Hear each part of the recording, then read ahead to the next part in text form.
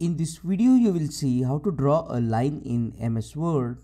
As you can see, I have drawn a solid line, dash, dotted line, and I have also changed the color of the line. It's very easy. Let's get started.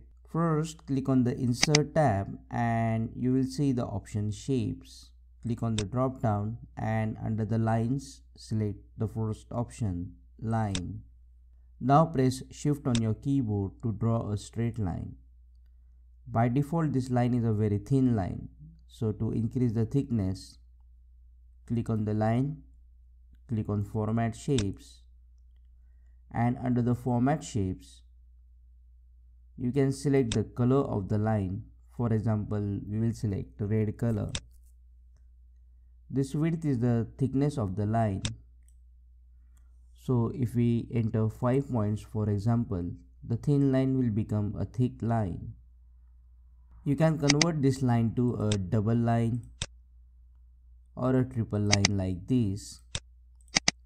And these are the different types of lines that are available. Just select any one of them and the solid line will convert to the dash or a dotted line.